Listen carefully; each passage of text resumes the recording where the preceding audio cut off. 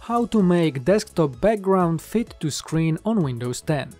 As you can see right now, I have a background that doesn't fit to my screen. It's going outside on the left and right side.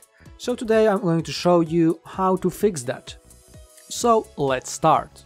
First of all, we need to get to settings of the display of the background. So we need to move our mouse over here to the start button, then we go to the settings. Once the settings open, over here we need to find personalization. And after we get to personalization, we need to make sure that on this menu on the left side we chose background.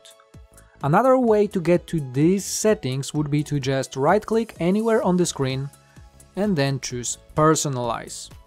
And as you can see, exactly the same settings opened. We make sure we are on background. And now we need to over here find choose fit. If you cannot see it, you need to just scroll down or scroll up and find choose a fit.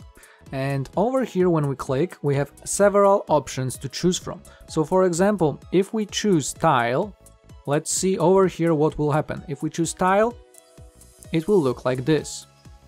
If we choose center, it will center the original picture in the center and in original size. Also, if we click fit, it will be like we had before, like you saw over there. So the picture will be made smaller in order to fit the screen. And most likely you're looking for fill or stretch. Let's see, if I click fill, as you can see, the image filled the screen. Or you can also choose stretch over here. Then the picture will be stretched in order to fit the screen. So just test out which of these options works for you the best, and as soon as you change this option over here, your background should be changed and your photograph, your background will fill the whole display. So that's it for today. Please let me know in the comments if it worked for you, and remember to hit thumbs up, subscribe our channel and share this video with your friends. Thanks for watching.